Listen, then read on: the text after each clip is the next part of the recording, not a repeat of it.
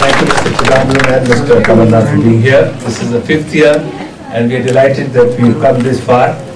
I just wanted to make one point, which is that the challenge we had was on a number of dimensions and we wanted to find a solution. First one is that young children, college going and school going, need to be inducted into a process of skill building type of education. It was not an easy problem to solve, to tell them why they should come, what they should learn. So the mobilization leg is the first leg where I think now with a lot of local people involved, we've been able to solve that problem quite well. And a lot of young people here are now looking at the opportunity to get into a new skilled area more. Technology, to bring the education to the students here.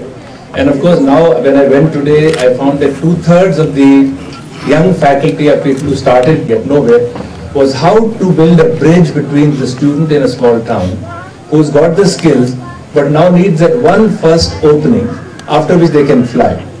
And it is here I think that we found a very good response from our sponsors who not only came to do the interviews even at the interview time when we select students, but also have offered scholarships to students and then have given them jobs. So a couple of thousand students, more than 500 people employed in very good companies, and we saw another bunch of very bright youngsters going to TCS. I think the cycle has now been completed. So we have found a good model which is sustainable, which is workable, which is more and more dependent on the local situation.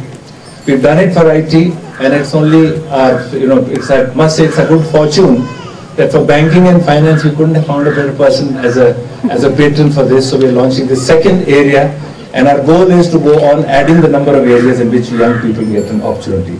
So delighted to be here and nice to see that at the end of 5 years we found a model which is working in a very relevant way.